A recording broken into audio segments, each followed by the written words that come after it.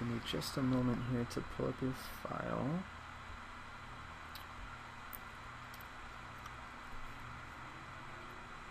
Okay, you haven't been here before? Okay, well, let's go ahead and make a new file then. Just a second here.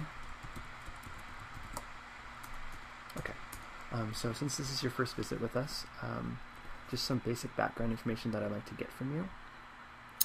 There's some things that are mandatory, there's some things that are optional. I'll let you know which is which. And for all of this information, just know that for this particular research, none of your personal information will be attached to your results. This is just a way of us for knowing the kind of populations that we're dealing with, who's responding to these things, etc., etc. Is that all right with you? Okay, so let me just gather some basic information. Some of this stuff will be relevant, some of it will not be, so let's see. First and last name. Okay. Can I have your date of birth, please? Alright. Let's see here. Highest education level? Okay. Current occupation? Or if you're a student, what type of schooling you're in? Okay. Very cool. Okay. Let's see here, what else do we need? Not that. Not that. Okay. Self-identified gender. So what gender do you identify with? Okay. And these ones are optional, but sexual orientation. And race or ethnicity. Cool. Well, thank you for sharing that. These are helpful details when we're trying to norm this test and trying to figure some of those things out. So we appreciate the information there. Let's see. So you did tell me on the phone that your main reason for coming in was just to hopefully be able to explore yourself a little bit more and get some kind of insight into what might be happening kind of beneath the surface. Is that still the case? Good. Let me just jot down some notes really quickly, just some basic stuff about why you're coming in. So what I'm writing down right now is that you're just looking to gain some insight about yourself and facilitate self-exploration. Does that sound about right? Okay. These are just some details, you know, this isn't going to be legally binding or anything like that, so just typing in some notes here. Alright. Now I think that is all of the information you need to make your file. Go ahead and get that processing. Do you remember when you signed up which test you're coming in for? Was it 1 or 2 or 3? Okay. So what I have here then is a few pictures. These are black and white pictures that are printed on paper, and in each of these pictures you're going to see a scene, and there's going to be people in the scene and something going on in that picture. Now for each of these pictures, what I need you to do is tell me a story about this picture. So I'll show you the picture, and I just want you to look at it and tell me a story in your own words about what's going on in the picture. A few key things. So remember that every good story has a beginning, a middle, and an end. So make sure that when you tell me the story, you start at the beginning and go through till the end, explaining what happens throughout. There's going to be people in the picture, so I'd like if you could pay particular attention to what the people are thinking or feeling. And at any given point, I might jump in here or there to ask you some clarifying questions or ask you to expand upon something. Completely normal. But other than that, just respond in the way that comes to you freely. There's no length limit. There's no lower limit. There's no upper limit to how many words you need to say or anything like that. This is your story, and that's all we want to hear. And so what this will do for us is that it will help us get an idea of some of the things that are bubbling underneath. This is tapping into some of the more unconscious things that we're not aware of in everyday life. So these are things that you may not be aware of, people around you may not be aware of, but we're going to kind of draw them out to the surface and try to understand what's going on there. Okay? Any questions about this? Okay. So let me just get everything set up to go ahead and do your responses. What's going to be happening is that I'll show you the pictures and ask you to respond to them, and I'll be using my computer here to type what you say exactly verbatim. Okay, so don't feel like any pressure or anything like that to say something right. There's no right answer to this. But I have to type every single word so that later on we can go back and read word for word what you said, so that I'm not misrepresenting or paraphrasing or anything like that. Okay? So if it seems like I'm zoning out a little bit, I'm definitely listening. I'm just trying to transcribe as fast as I can. But don't feel like you need to wait up or give me time to pace myself or anything like that. I can type pretty fast, so that should be fine. Okay? So let me get things set up, and then we'll get into the test. All right? Okay, so almost ready to begin here. Pull up my space to type your responses into.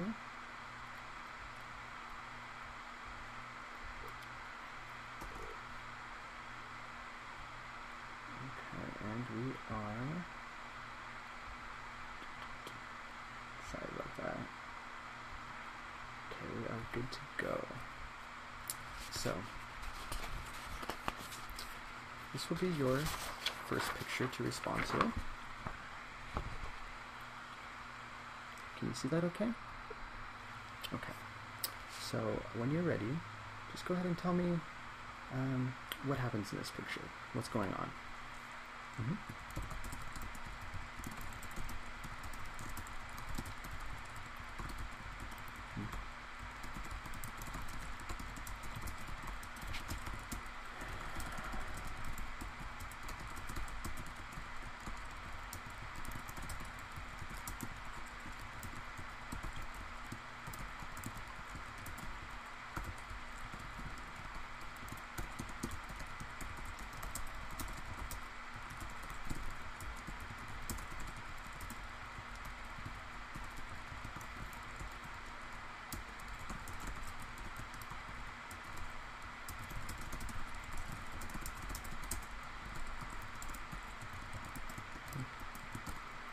So, what would you say that they're thinking and feeling?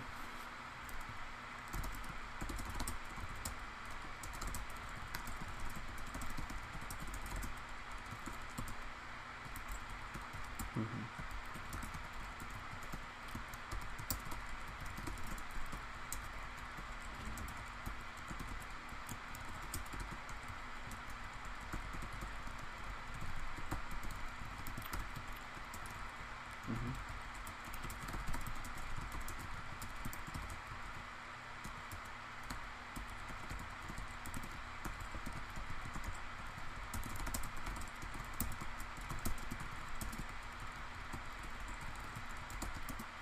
Okay. And say 5 years from now, where would you say that they are 5 years from now?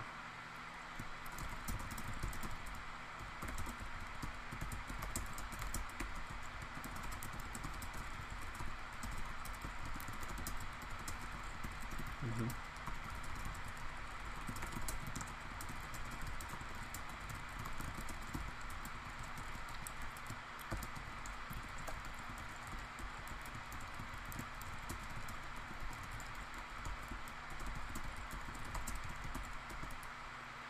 All right.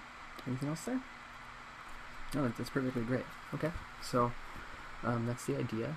Just that was great. You responded freely, openly. Told me a great story. Had a beginning, middle, and an end, and I jumped in a few places to ask you some questions. Did that feel okay to you? Okay, good. So we're going to go ahead and go into the next picture then, if that's all right with you. And we'll get things set up, and we'll just go straight through.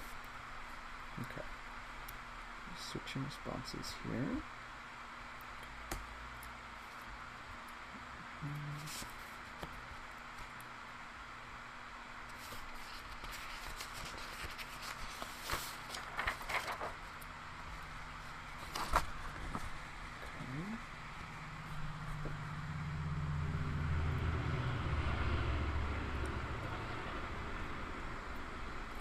How about this one? Can you see this one okay?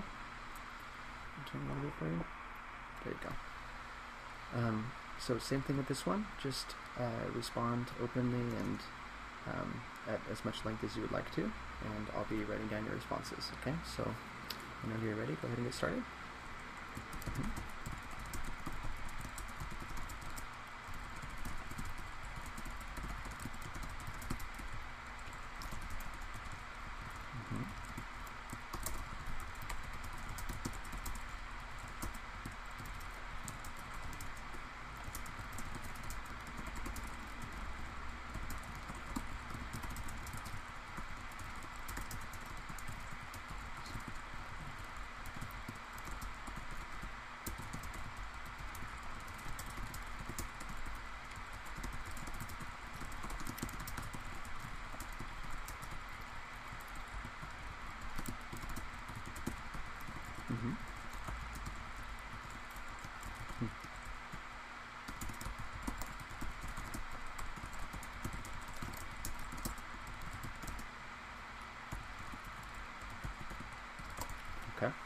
And what did she come to at that moment? Okay.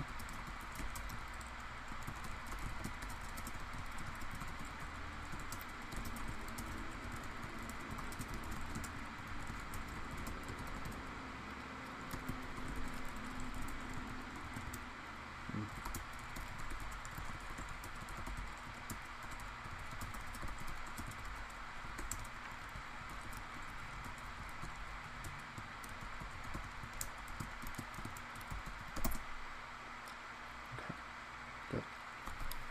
Great. No, that's perfect. You're doing really well. Are we good to move on to the last card then? Okay. Once again, just give me a second here to find exactly what we are looking at. Okay. So this will be our last card to do. This one's a little bit different. Same idea though. Just look at this picture here and tell me a story about it. Okay, give me just a sec. Okay, go ahead.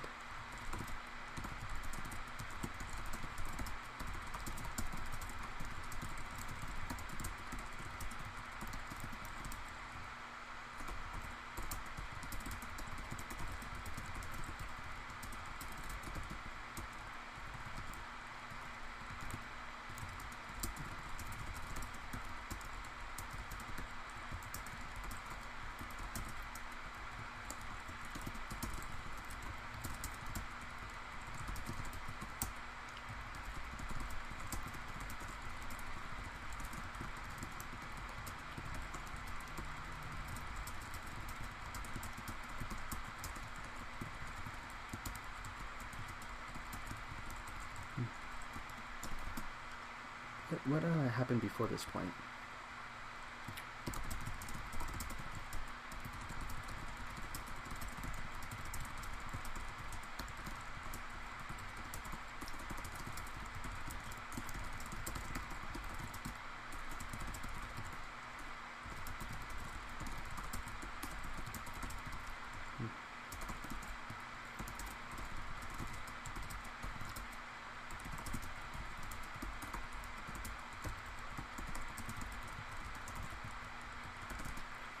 Okay, and what happens right after this?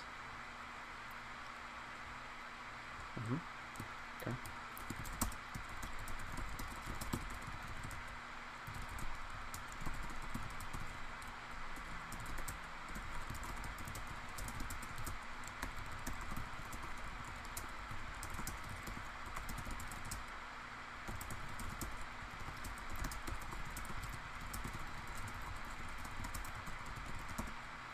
And in this moment in the picture, what is it that she's feeling?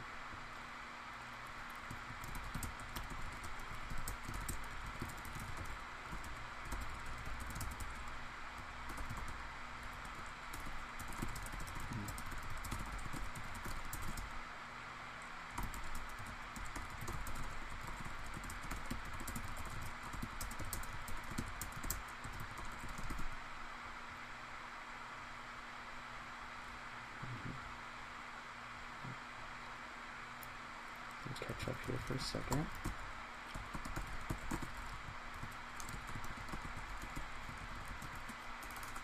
Okay.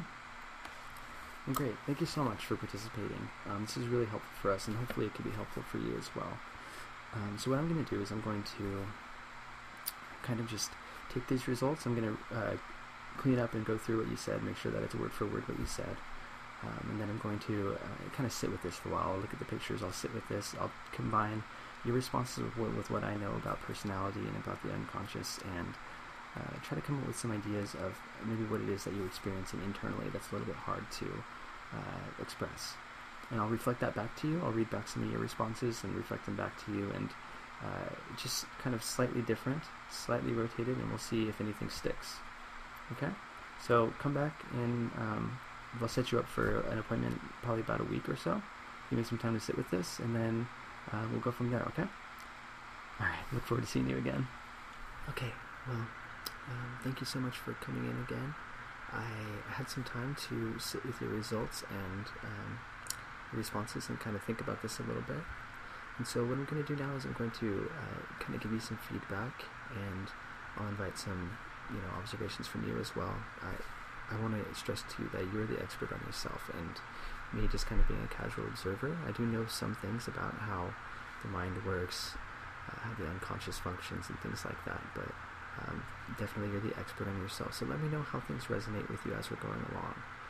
The first thing that I'm going to do is I'm going to read back the response to you verbatim, so you can hear with your own ears kind of what it sounds like, which sometimes tweaks things a little bit just to be able to hear it in somebody else's voice. And then I'll offer some observations and kind of go through that way, and then give you some overall general feelings about your responses. Does that sound okay to you? Okay. So, I have your responses here written down, and what I would like to show you first is, we'll start with this picture. Okay, so the woman sitting down there by the window, looking out the window there. What you said to this card was that you said, okay, so this woman has just finished meeting with a group of people. She had a gathering of some type. I think it was maybe her birthday. Yeah, her birthday. She just turned 25, and now the weight of everything was just starting to hit her. She had a good time at the party, but was about at her peak before people started leaving. This photo was taken after she had just broken down for a little bit. She wasn't really sure why, but it all became too much. She thought she was surrounded by people who loved her, but she still felt very alone in the crowd, and this is her sitting alone by the window in her apartment, just trying to make sense of her feelings. And I asked you, what did she come to? And you said she came to the realization that she had been on autopilot, but the years have slipped by, and it's almost like she's waking up from a coma and not feeling completely oriented. Things are bright and loud, and she just can't quite get her footing. She's longing for something to long for, I guess. I don't know. Okay, so that was your response to that one. And I definitely have some thoughts about it and some feelings, but let's go through the other two first. We'll read them all, and then we'll kind of come back and talk about what they might mean. Okay? So the next card that I'm going to read is this one. Remember this one? Two people on the train track there.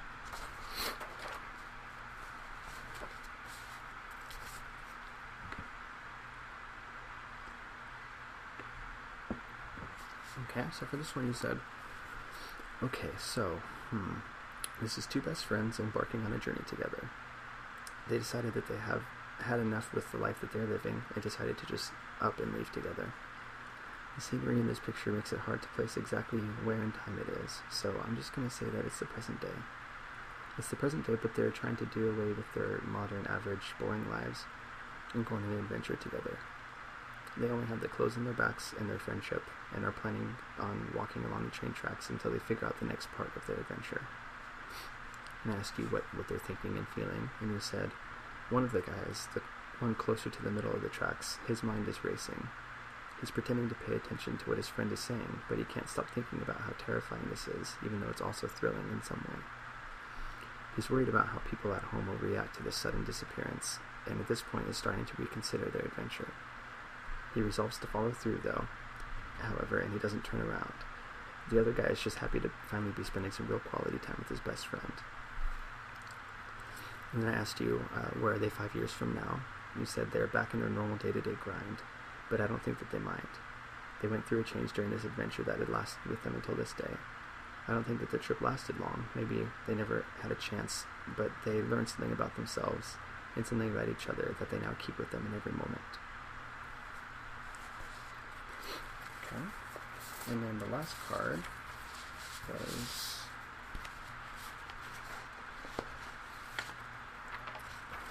this one. The woman standing in the doorway there.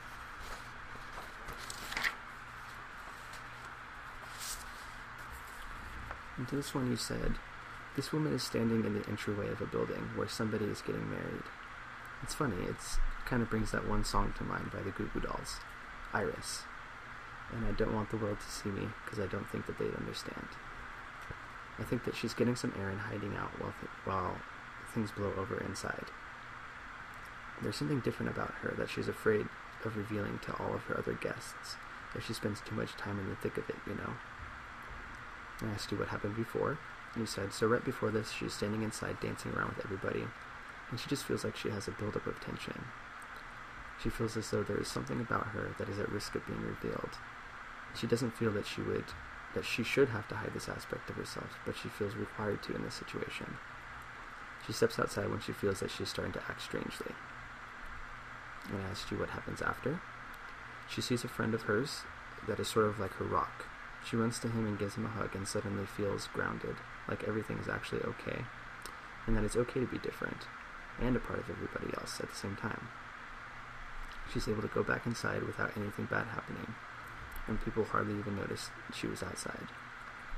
And asked her what she was feeling, and he said in this moment she feels like she doesn't want to be seen as a fraud, that everything she's been working so hard for, and this part of herself is at risk of breaking before everybody's eyes.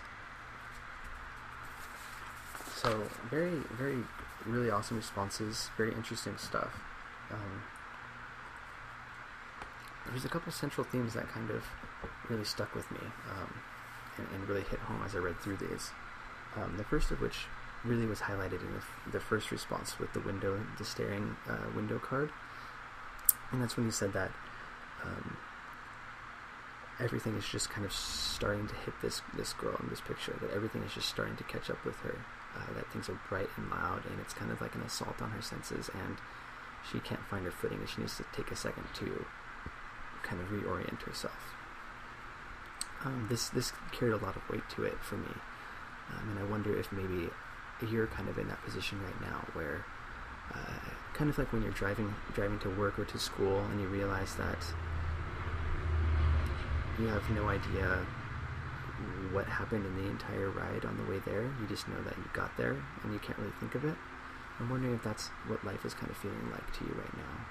Like everything has happened so quickly, but you haven't really felt present in that moment.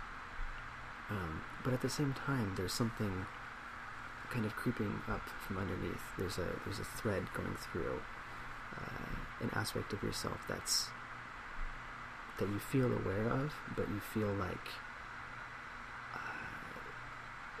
you're not justified in having that piece of you, or that you, what's the word for it?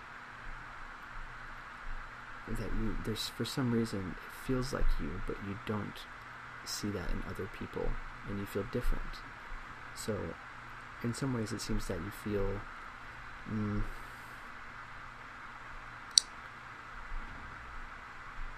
apart, but also apart, if that makes any sense. So you feel like you are one of everybody else, and you exist in a world with people that you love and that you care about, but something feels different about you, and you have lived with that for a long time, and now it's that undercurrent is kind of starting to press against you and starting to try to break through into your kind of conscious awareness, and that's a difficult thing to deal with. Some other thoughts that I had, I'm wondering if there might be somebody in your life that's become a more important figure recently, that the person that was on the walk, the person in the third picture that was the grounding kind of character. I'm wondering if there's somebody like that in your life, if there's somebody that you've been maybe reluctant to share yourself with, but any time that you have, it's been very rewarding, and you've been able to find that you can be yourself, and you have more of a connection to that other piece of you that you've until now kind of been partitioning off to the side. And I wanted to stress to you that that kind of partitioning off of parts of ourselves is something that we all do, and it can be healthy to an extent to be able to get through our lives and be able to function normally, but taken too far, it can be we can be missing a part of ourselves, and we can really feel that we're missing a part of ourselves.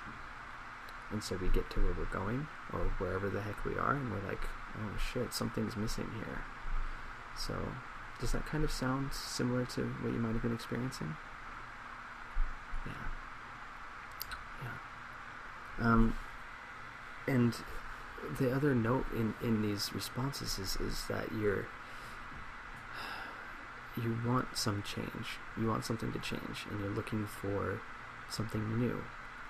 But this whole time you've been working on something else, and it's very scary to want to.